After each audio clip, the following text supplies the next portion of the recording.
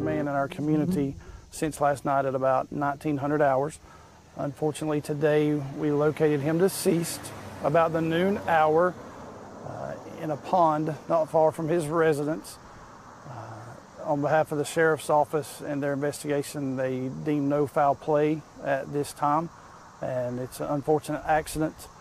We'd like to thank the many partners that we have in this coordinated effort to locate this young man and bring some closure to his parents and his family, and thank the many partners from the surrounding counties and the state assets that come to help and benefit in the ground search, the air search, and the many facets of this investigation and search for this young man.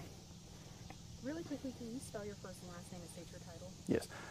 Jason Revis, Jason Revis, Wilkes County Emergency Services Director and Emergency Coordinator. Talk to us, when did the search start? He was known missing at about 6:45 last night.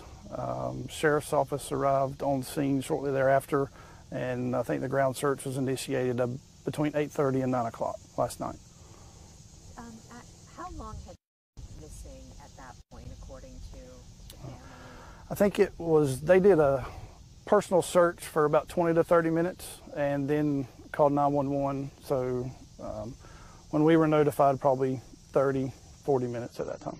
I know the unfortunate news of his passing is just coming in, but is there any sense about a cause of death at this point? Not at this time. It's still, that piece of is still being investigated, and obviously there'll be an autopsy due to the type of death being due to the search mechanism and his age. With the search coming to a close, I'm not sure if you have this off the top of your head about how many personnel ultimately participated in this search. Yeah, somewhere between 100 and 150 personnel and assets were here over the last 12 to 16 hours. And then can you get a range as far as how many agencies participated? Probably in the ballpark of 25 to 30 different agencies were here that's probably local assets in our county and the surrounding counties, and then we had probably another 10 to 15 state assets here as well. It's know that he was found in a pond. You said near, not too far from his home. Is there any, are we talking a mile, several miles? No, it's probably less than a quarter mile, and it's just a very small farm type pond. And then also, did the family cooperate with this? 100%. Yes, they were very beneficial in helping us, and the community and the citizens helped us as well, and wanted to be very proactive to help the family come to this closure as well. Do we have any indication of this time of how he went missing?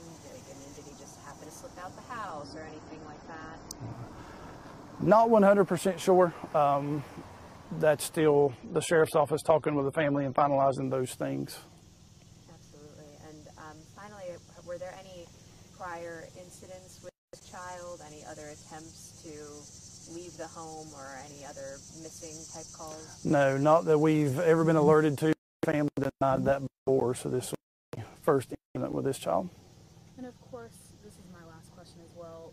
Dealing with a situation like this where there's not necessarily a positive outcome, what's something that you want the family and then also the community to hear? We want them to know and to feel like we were here in a positive way to support and come to a positive outcome. And even though we did not, we want to know that we brought closure and that they are in our thoughts and our prayers, and we want to support them to the best of our ability.